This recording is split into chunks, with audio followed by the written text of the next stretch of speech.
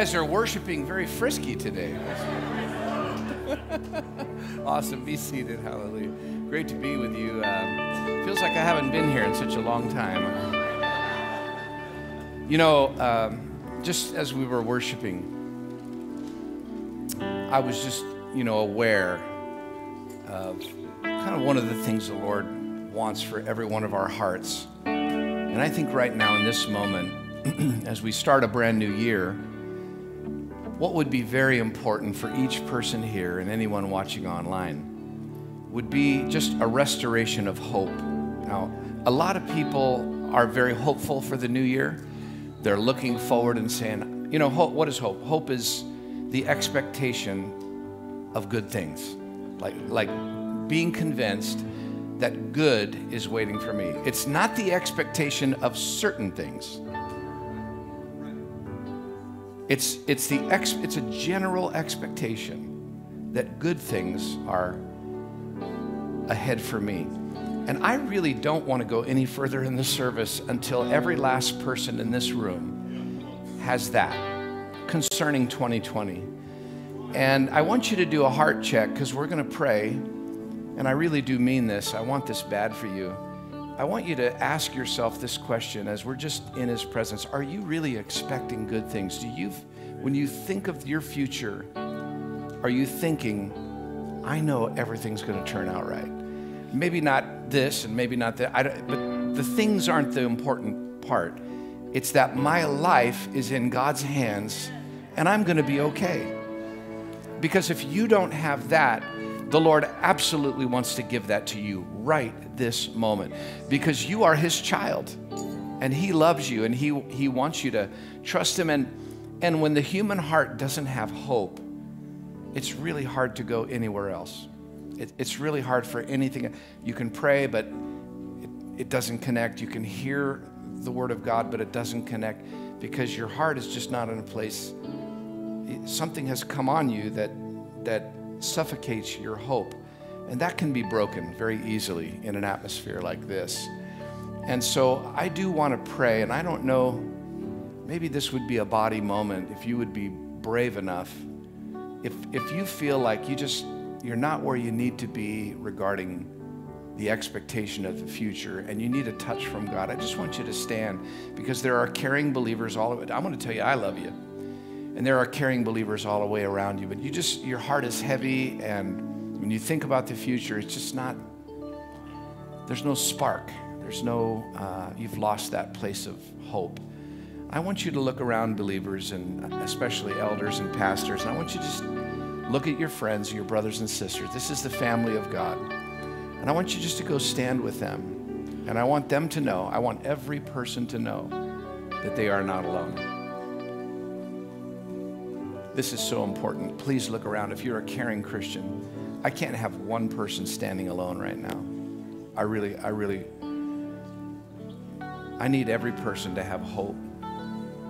And I want us to pray together. Father, I thank you for your awesome love. Your promise is that you come to give us hope and a future. And that you're thinking good thoughts about us, Lord. That you have amazing things ahead for every one of us.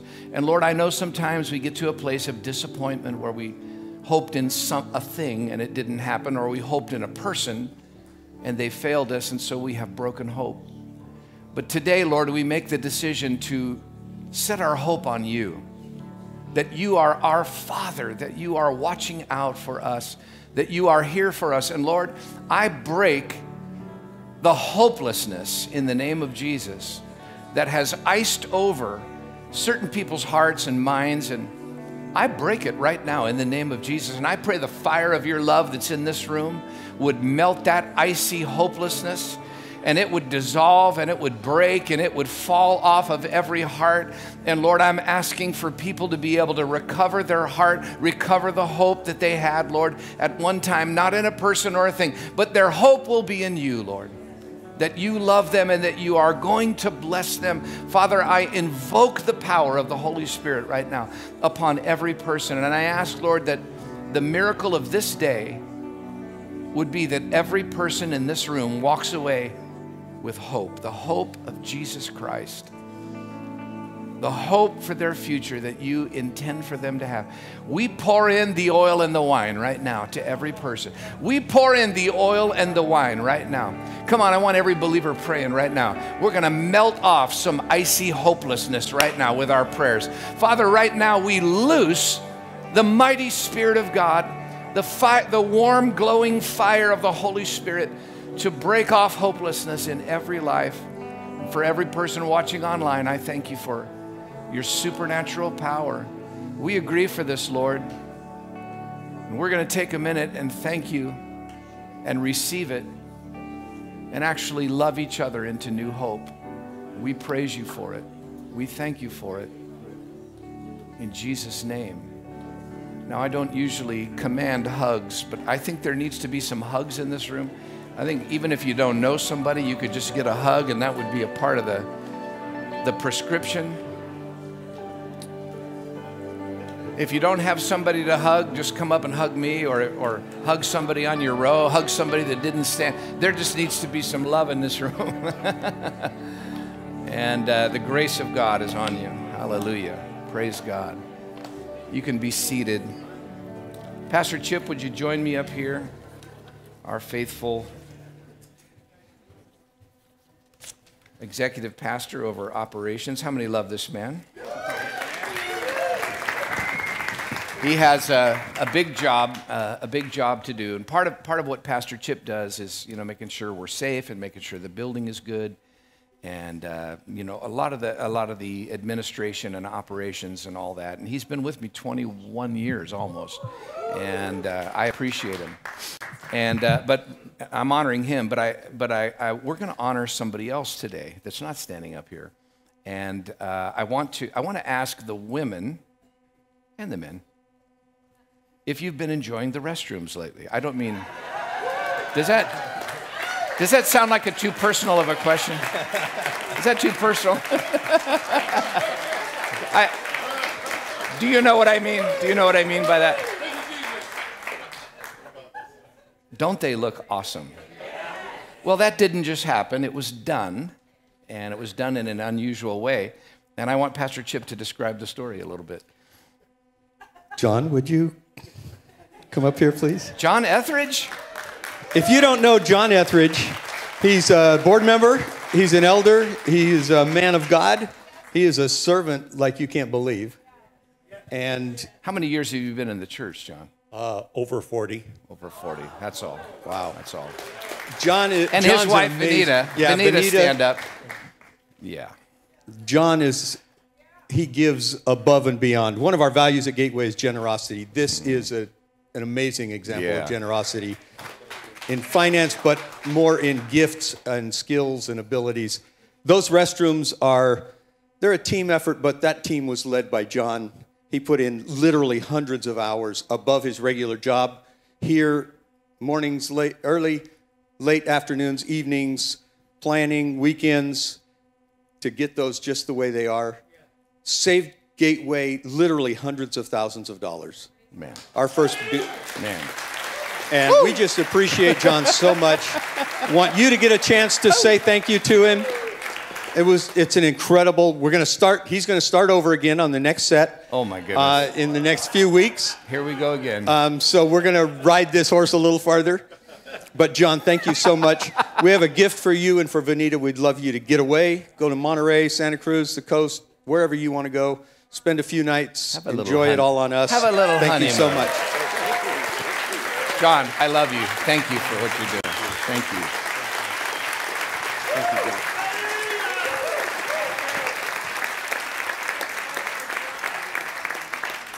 I don't know how the Lord keeps track of those things, but I would take a guess that has to be one of the greatest volunteer contributions in the history of our church. Because that was a $400,000 job that was done for just, a little over $100,000. And he was on it for months and months and months. He said, well, what's taking so long? Well, the guy was doing it in his spare time. And it looks great. So we appreciate all the volunteers.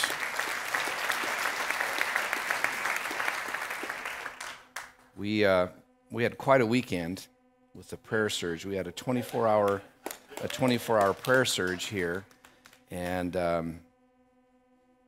there were hundreds of people live that came through during that 24 hours, which was incredible. And then in so many of our families, we had corresponding, so many of our campuses, we had corresponding, corresponding prayer meetings with dozens and scores of people in each of those cities. And I was looking at the numbers of people even that just joined online that were a part of it. Unique visitors, 980-something people that were a part. So I don't think it's a stretch to say that at a minimum, 1,000 people, that would be a low, low number. But let's just say some of those 983 visitors were just somebody looking and wondering what was going on. But hundreds and hundreds of people were engaged in prayer, in 24-hour prayer. And I think that's amazing. I think you are amazing. I think the Lord is amazing. And I'm so grateful for that. So let's get our expectation up for the new year. I'm going to share a message about prayer. Surprise.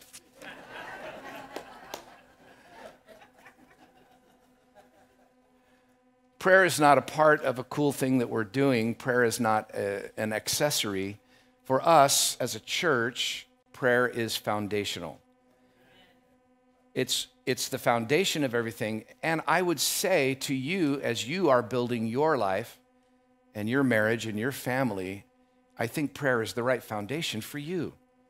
I think prayer is the only foundation, because you say, well, it should be Jesus, and I agree. But if you're not talking to Jesus, that's not much of a foundation.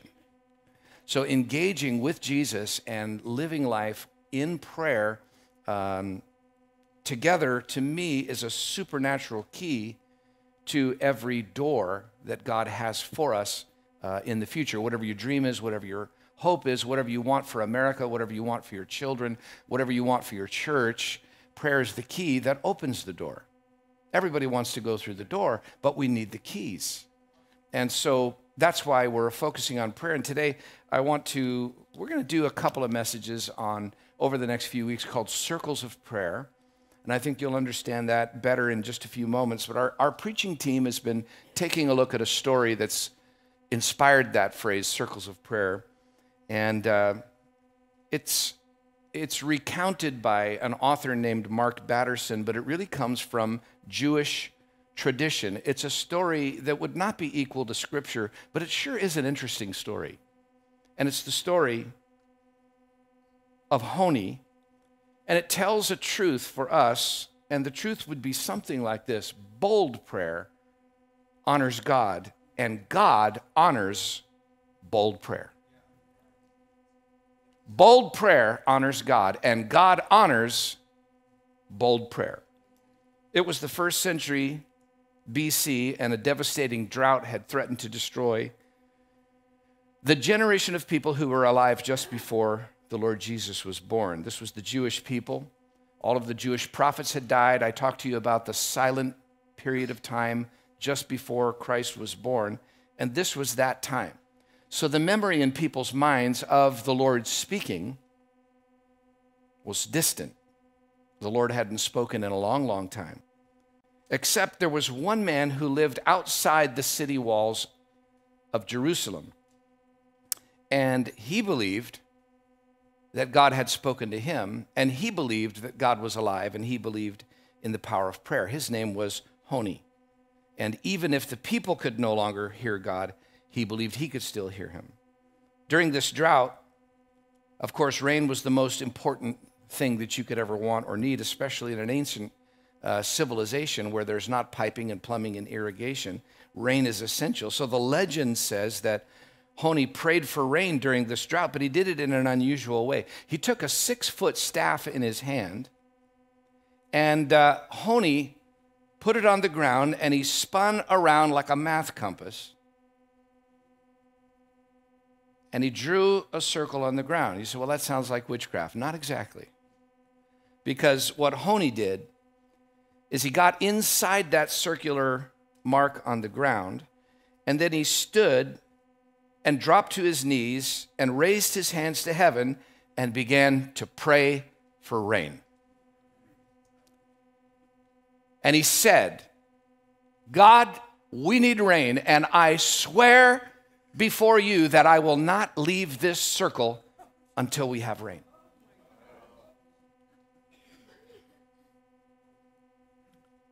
That must have been an unusual thing for people to hear. That wasn't just the volume of his voice. I think there must have been an authority in his voice, and it flowed from his soul, and he wasn't pressuring God, but he certainly meant business. And one of the things I've learned about God is if you mean business with God, God means business with you. And let's get that right with our prayer and with our leadership and with our righteous living for him and with anything and everything that we do. If you really mean it, God will meet you there. But if you're just casually interested, he may not be attracted to that. And sure enough, as he prayed, within a short period of time, a few little raindrops came. Now, if it had been me, I would say mission accomplished. It's raining. But he said, God, it wasn't for this kind of rain that I prayed. I pray for rain that is equal to your mercy. I pray for rain that comes from your heart and takes care of this drought that we've been in. And you can imagine what happened. Soon, the skies were thundering. They said that the legend says that the raindrops were as big as eggs. Now, I don't know. But the point is that the rain was such an outpouring of rain that it actually threatened flash floods. People started climbing up on top of their homes and heading for... Tony's still in his circle. Now the rain is coming so fast and so hard that it's going to wipe everybody out. And he said, God, what I mean is...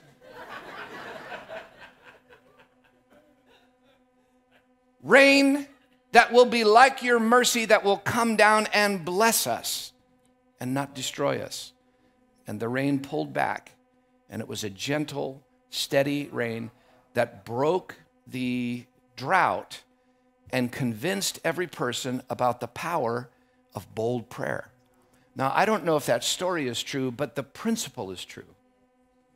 And the principle is that if we will draw a circle, I don't mean a literal circle, but if we will get to a place where we say, God, I'm not going to let go of this issue. I just read the other day where Jacob said pretty much the same thing to God and to the angel of the Lord as he wrestled. He said, I won't let you go until you bless me. And it takes heart and it takes faith to pray in that way. But I believe if we mean business with God, he will mean business with us. And whether the story is true, it was deemed one of the most significant prayers in the history of Israel, and it became a testament to the power of tenacious prayer. So I want to spend a few minutes just talking about the idea that God honors bold prayer, and bold prayer honors the Lord. Small prayers do not appeal to God. Small prayers do not glorify God. They don't test his greatness. They don't test his love for us. They don't really call it. Our God is the God of Red Sea partings. And we need to be people of big prayers, big faith, and bold prayers. There's nothing that God loves more than keeping promises and answering prayers and performing miracles and fulfilling dreams. To pray like this, you have to believe a few things. The first thing you have to believe is you have to believe that God is for you. Prayer is not getting a reluctant God to finally agree to do what you really need him to do, what you'd really like him to do. Although a lot of times we look at prayer that way. Prayer is actually engaging a loving God who wants to meet our needs and will meet them through the vehicle of prayer. It is engaging him in the system that he designed. He delights when we pray because he said, this is exactly what I want my people to do, and I'm going to train them by blessing them and answering their prayer. God likes us to pray. Now, I don't know why, but he likes it. And so the bolder the prayer, the bigger the dream, I think the more he likes it. David said, in my distress, I panicked. Is that what he said? In my distress, I held back my tithe. In my distress, I screamed at my wife. In my distress, you don't understand, God. So I just separated from God because I was stressed out. I stopped praying. In my distress, I pulled back and didn't pray because, God, what's going on? No, David said, in my distress was the moment that I prayed. And the Lord did what? He answered me and set me free. The lesson is, the Lord is for me. So I will have no fear. What can people do to me? The Lord is for me, and he will help me. You gotta believe that God is for you. You say, but you don't know my mistakes. God knows your mistakes. He's still for you. He still wants to help you. He still wants to, but you don't know my weaknesses. He's still for you. He is for you. And if you're in distress, you call on him and he helps you. If you don't believe that, then you will pray small prayers, timid prayers, wimpy prayers, insincere prayers, halfway prayers. But if you believe God is for you, you get a little bolder in your faith and you go to another level. I've struggled with that, feeling that maybe you have it. I know, God, you're for me, but I don't feel like I deserve this, or I don't deserve that, or I'm like embarrassed to pray because you think, I don't know, would God want that for me? I don't know. But I've seen time and time again where I prayed for this and God gave me this. And it has an effect on me. It shocks me. And I say, why would you do that? One answer could be that he loves me more than he loves other people. But that isn't the right answer. Because the Bible says that he's no respecter of persons. So if you don't love me more, and I know the answer isn't that I'm more obedient than other people. I know that isn't the answer. The answer is he's just good. He just likes to do great things for people that honor him and love him, and sometimes for people that don't. He's just a good God. We decided about a year ago, we put our house that we've been in for 16 years on the market and wanted a different style of house. We were not looking for a better house. We were just looking for a different floor plan. We like our neighborhood. We like the way we were living. We had no complaints. We just wanted a different kind of layout. And and so we found a house that was approximately what we wanted. And it was on a really cool street. We loved the street. And so we became stalkers. We started driving down that street. And we weren't ready to buy yet. The house was for sale, and we were saying, Lord, don't let anybody else get this house. This is the one we want. And then finally the time came where we had concluded the business with the sale of our first house, and we tried to make an offer on that house that we wanted, on that street that we wanted, where we had prayed, Lord, we want this house. Have you ever done crazy stuff? Like, I stood on the driveway.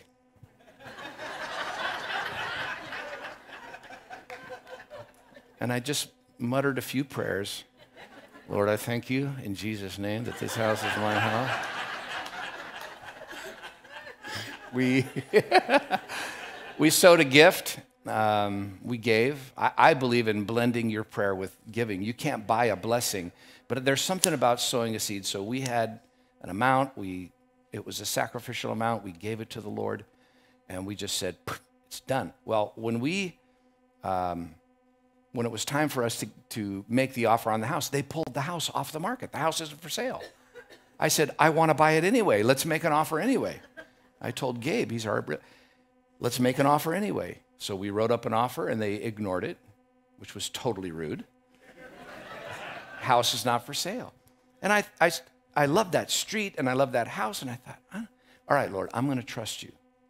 I'm trusting you, really. This ain't my first rodeo. I know you've got a house for us. It wasn't the one I wanted.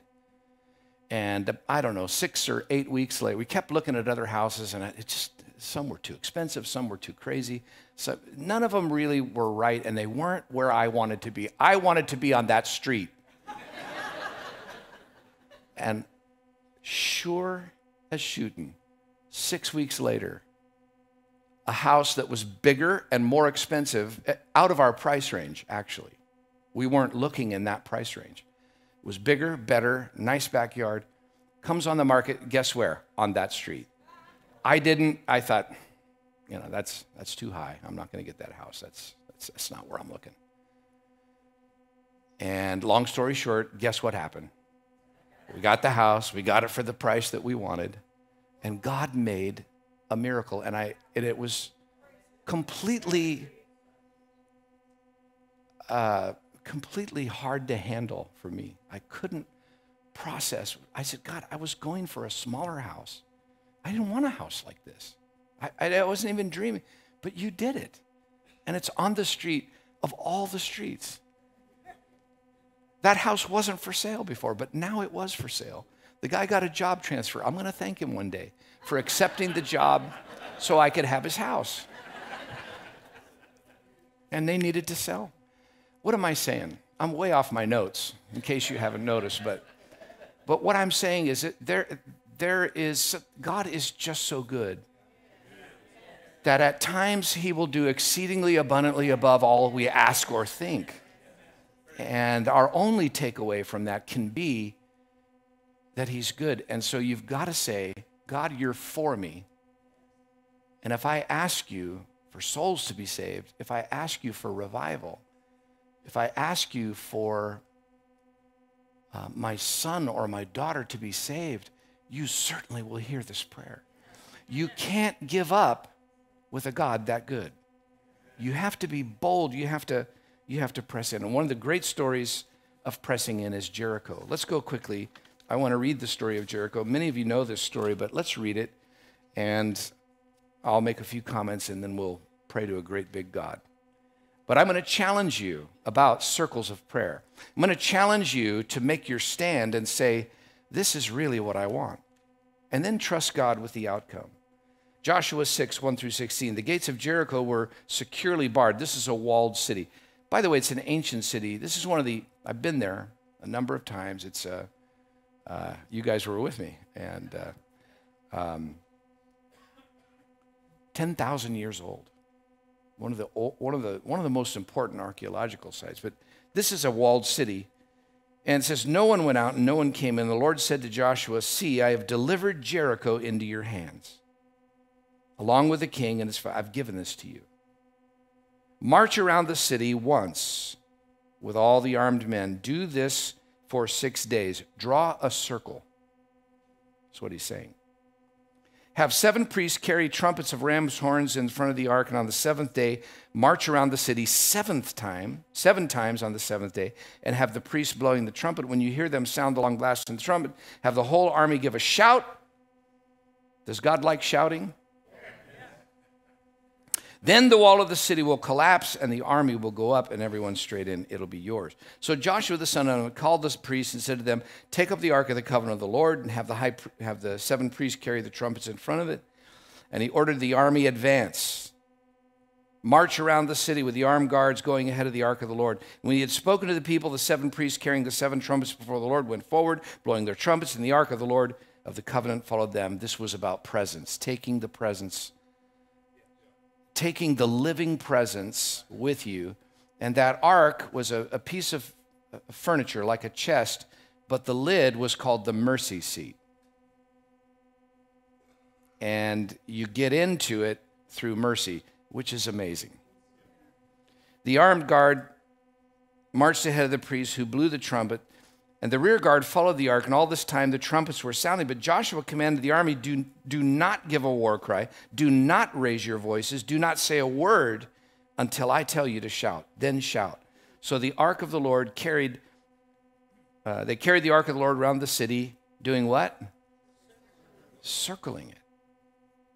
Then the army returned to camp and spent the night there, and Joshua got up early the next morning, and the priests took up the ark of the Lord, and the 7 priests carrying the 7 trumpets went forward, marching before the ark of the Lord, and blowing the trumpets, and the armed men went ahead of them, and the rear guard followed the ark of the Lord while the trumpets kept sounding. On the second day, they marched around the city once and returned to the camp. They did this for 6 days, and on the 7th day, they got up at daybreak and marched around the city 7 times in the same manner, except that on that day they circled it 7 times. The 7th time around, the priest sounded the trumpet blast, just as God had said. Joshua commanded the army, shout, for the Lord has given you the city. Now, we all know how the story ends. The walls came down, and they had a great victory. But the thing I want us to think about here is that God said before they had made the first circle, it's yours, it's yours. But then there was human responsibility. We have a part to play. Even when God says this healing is yours, this provision is yours, this breakthrough is yours. I've given it to you, but you have a part in it, and obedience. And for me, one of the things that God enjoys, and understand what I'm trying to land in our church right here is prayer is the march that God enjoys. Prayer is the thing that he says to us, I want you to do this, and if you do it, what's yours is really going to be yours. It's not yours because I've given it to you. It's actually going to be in your hand, in your pocket, in your life. So obedience and prayer take us from it's mine to I actually have it. That's why I want you to pray bold prayers, and I don't ever want you to give up in prayer. Now, let me make a few comments about this story. What a great story, right? A few things here just to point out. Number one, if you want the walls to come down, if you want to draw a circle of prayer, if you want to learn this, first thing you got to do is identify your Jericho. That's number one. You got to know what you're praying for.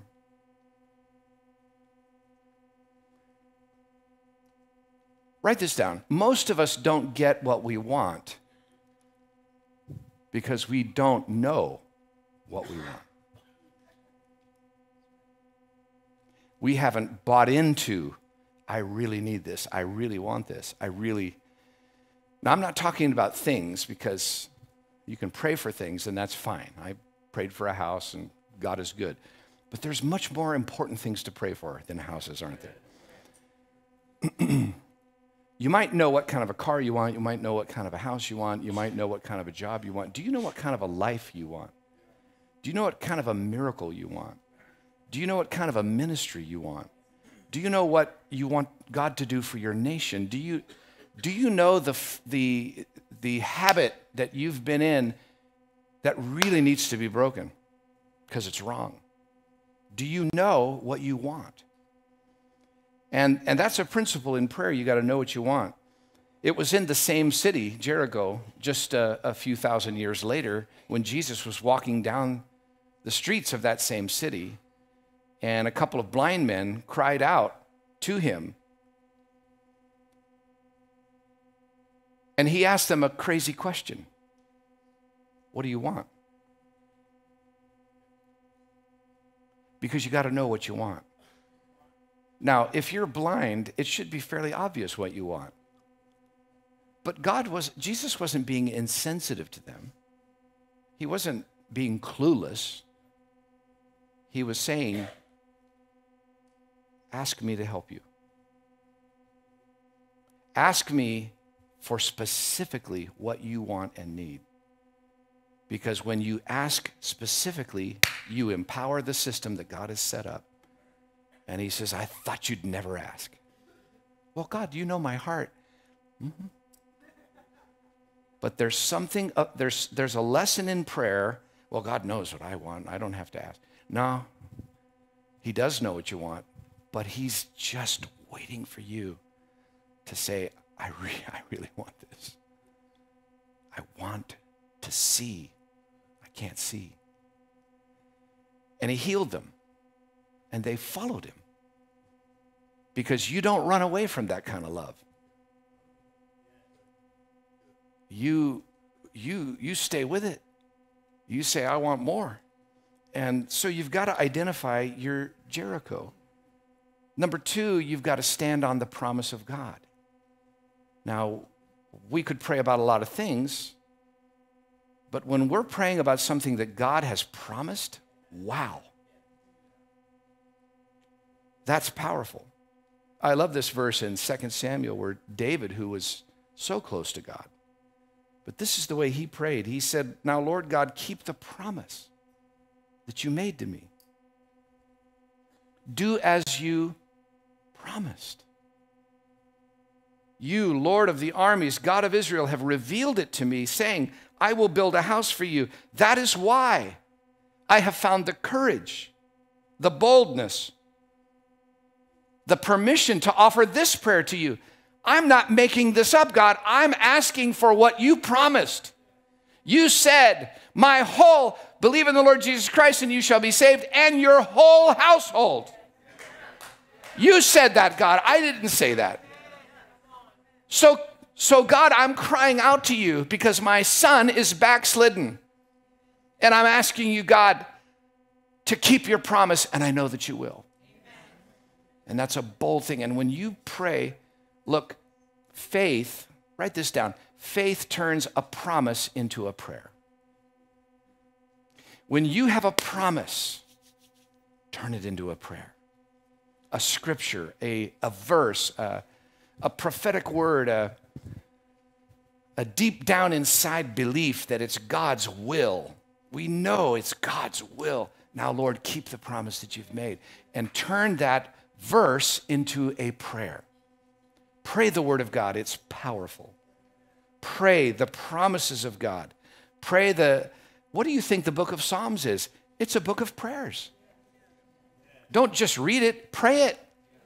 Find one you like and stand on it and pray it out to God. What are you praying for? I'm praying the promise of Isaiah 58. I'm praying the promise of Psalm 24:6. I'm praying the promise of Psalm 18. I'm praying Psalm 116. I will live and not die and declare the works of the Lord. I'm standing on that promise.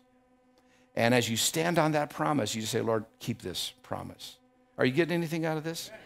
Don't just read the Bible, circle the promise and pray the promise. Number 3, you've got to follow God's directions. I think Jericho is a beautiful story about following God's directions. Could I ask you, are you following God's directions?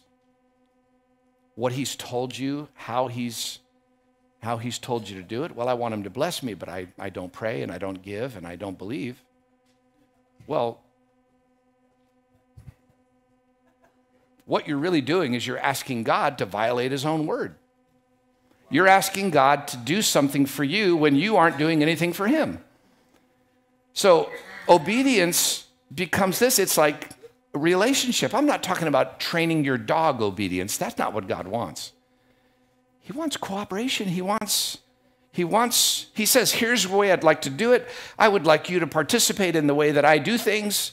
Do this. And if you do this, I'll do this. And we say, no, I don't think so. I don't know how to help you if that's your attitude. I don't think I can help you. If you don't want to participate in God's plan with obedience, and we all fight against ourselves, and we all do things we know we're not supposed to do. I'm not saying that. And God is very gracious and he's very loving. But at the end of the day, it really does matter if we do it his way or not. He's not asking for perfection. He just wants us to cooperate and obey and do it his way, the way he's got it wired. Do it God's way. I have news for you. If you're thinking that you can get the God of heaven to do it your way, you're in for a long wait. And God has lots of time. He's not bothered. His ways are higher than your ways. So if somebody's going to change their ways, it's going to be you and me, not him. Because his ways are perfect. He's perfect in all of his ways. So follow God's directions. John 15:5-7, Jesus said it best. When you live separated from me, you're powerless. But if you live in life union with me, and if my words live powerfully within you, you can ask whatever you desire, and it'll be done. I love the story of David Cho, Yonggi Cho, the pastor of the largest church in Korea. What's the secret of your success? He said 2 things. I pray and I obey. Everybody say, I pray and I obey. The Lord will bless you. And it's funny because God's ways don't always make a lot of sense. Circling a city 1 time each day and then 7 times on the 7th day is not exactly a conventional, logical approach. You may not think God's recipes are brilliant. You may have an issue with something that God wants. Well, I don't like that. Again, I don't know how to help you. God has his ways, and they're not logical to our way of thinking, but it is his way. And if you do it his way, you're going to get his result. Okay, God sees our obedience, not just our needs. He's looking at our life of obedience and our response to him, not just what we need. He's willing to sit with you having a need for a long time. But when you it's like unlocking a safe. If you don't want to use the combination, I don't know how to help you. There's a combination. Well, change it to the one that I want. It's too late. It's already set. This is the combination. If you want to open the safe, you follow the combination. And then everything is easy. Okay. Hi, Jim. How you doing? Oh, am I supposed to stop talking at some point? Okay, thank you. No, it's time to stop. But I got to give you one more thing. The last one is bold. Boldly persist. Don't give up. Pastor Chip's going to share a great message next Sunday on persistence from Luke 18.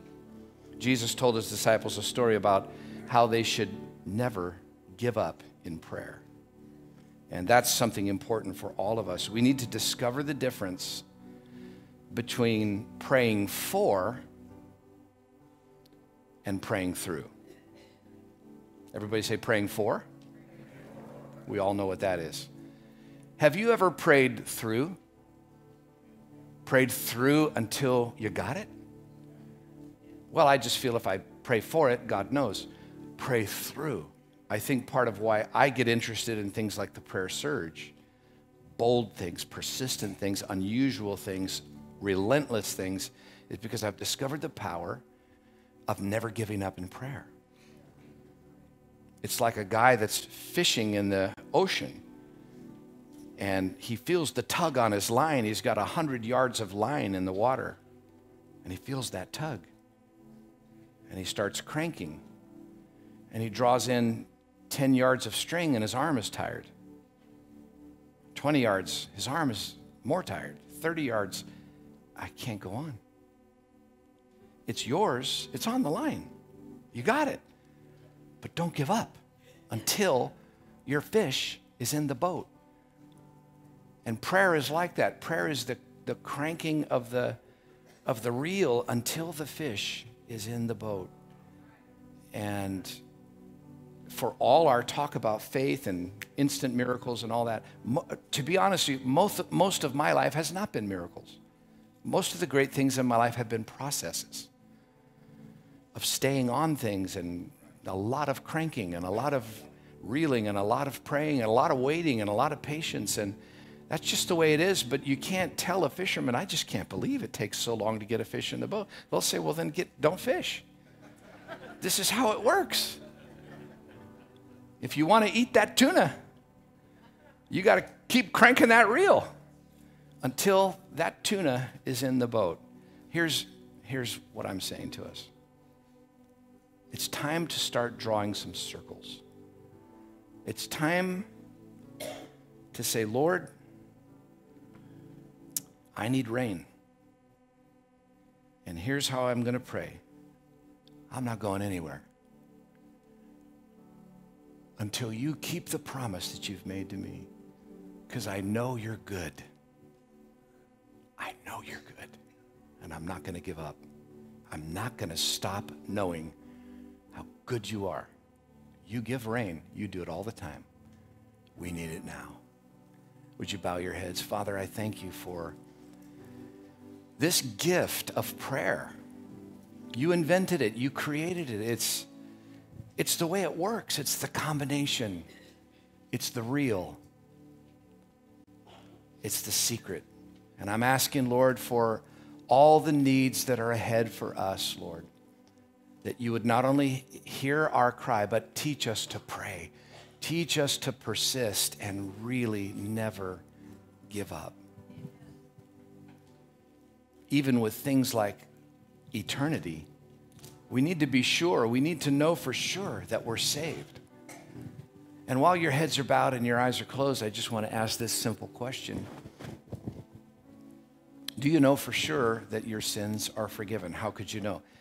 Well, the Bible makes us a promise. Whoever calls on the name of the Lord shall be saved. It doesn't say whoever calls on the name of the Lord and cleans up their act. God does want you to clean up your act, but whoever calls on the name of the Lord shall be saved. Have you called on the Lord? Because that's prayer. The most important prayer you can ever pray is, Lord, save me.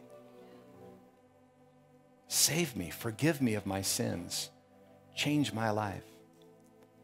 And while we're just here in this moment of closing the service out, heads are bowed and eyes are closed, I'd just like to know if there's anybody, and anybody watching online, I always want to give people a chance to call on the name of the Lord and say, Lord, I need to be saved. I need your love. If that's you, I just want to pray for you. And I think that prayer would make a big difference in your life. If that's you and you'd like my prayers, I would never embarrass you, but would you just lift your hand and say, that's me. I want to know that I see your hand. I see your hand. I just want to know for sure that I'm right with God. I want to help you to call on the Lord. I see your hand, sir. Thank you. I see your hand. That's wonderful. There's men giving their hearts to the Lord today, which makes sense to me. Hallelujah. You can put your hands down. I'm going to pray for you. Father, we all together as a church, we pray for these ones that are calling out to you.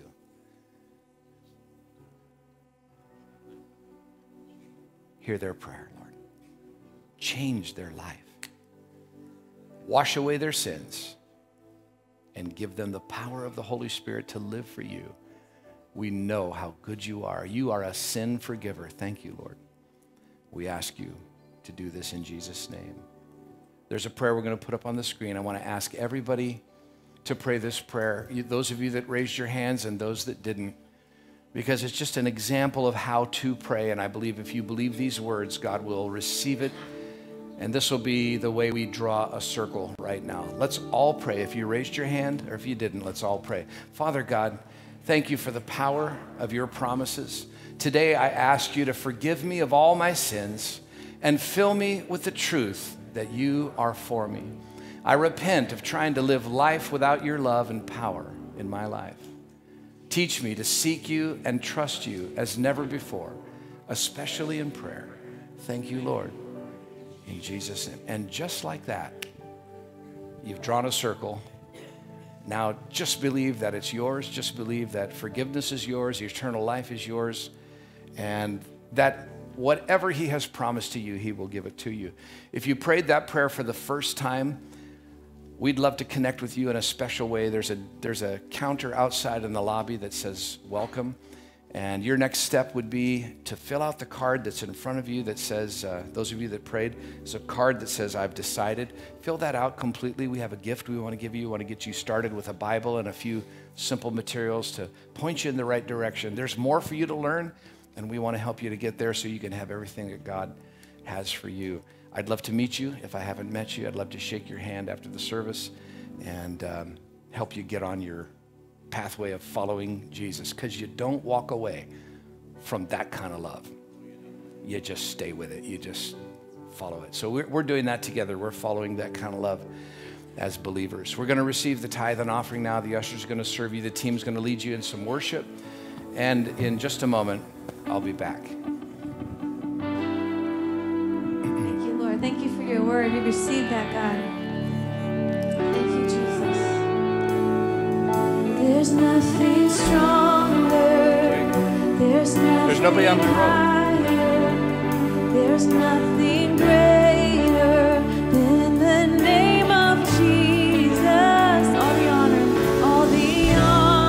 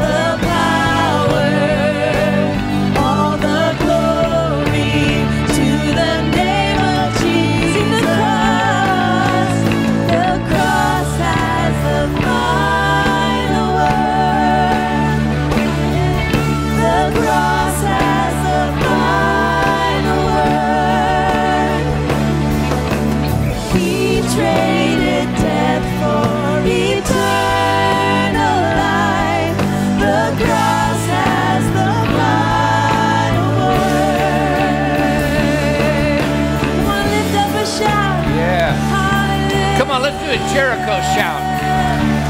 Come on, let's do a Jericho shout this morning. Hallelujah! Hallelujah! Let every wall come down, Lord. Hallelujah. Praise God. I noticed a few of you putting prayer requests up on the board, which is awesome. So we better pray for those. But the boards are coming down. So we'll pray one last time for every need, because we do care about everybody's need. And if you need special prayer, that's what our teams are here for. We're always here to pray with you and help you with your prayer needs. And it's been a wonderful weekend, just praying for hundreds of people and needs and so on. So would you stretch your hands toward the boards, and let's just believe one last time. Let's draw our circle. Lord, we're believing not for many of these. We're believing for every single one of them, Lord. And we won't stop praying, Lord, until the fish is in the boat. But we thank you that you're a good God. And now, Lord, would you meet the needs of your people and let the blessing of a fresh anointing of prayer come upon every one of us, Lord. We praise you and thank you in Jesus' name. Amen. Amen. God bless you guys.